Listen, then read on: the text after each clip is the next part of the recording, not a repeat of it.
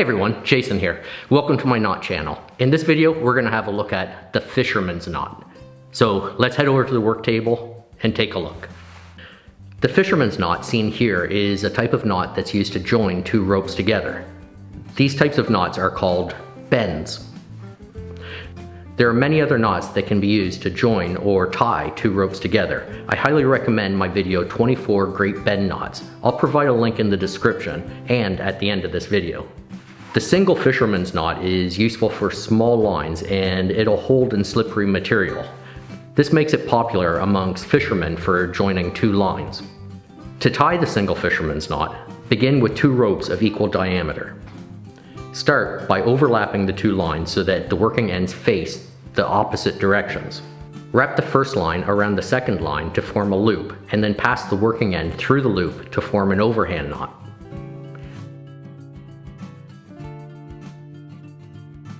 From there, repeat the process with the second line.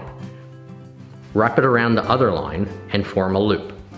Then pass the working end through the loop to form an overhand.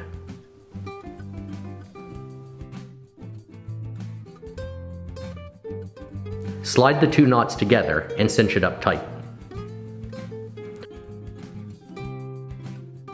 The fisherman's knot creates a sliding knot, and it's used in many paracord and rope crafts when an adjustable sliding knot is required.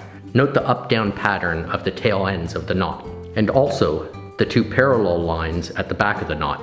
When tied correctly, the standing ends can be pulled so that the two overhand knots slide together neatly.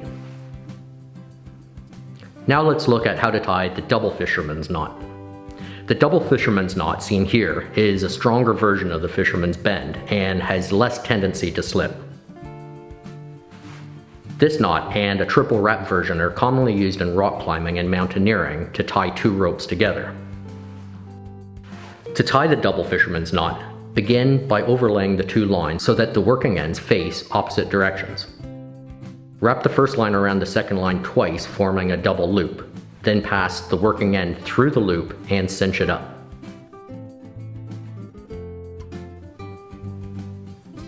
From there, repeat the process with the second line. Wrap it around the other line twice and form a double loop. Then pass the working end through the loop and cinch it up.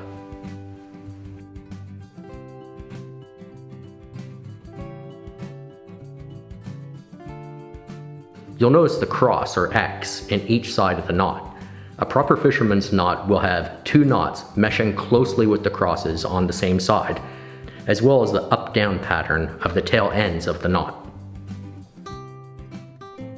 So there you have it, the fisherman's knot. Now, as promised, here's a link to 24 Great Bend Knots. And if you like this video, please give it a thumbs up, leave a comment, and if you haven't already, don't forget to subscribe. Okay? Thanks for watching.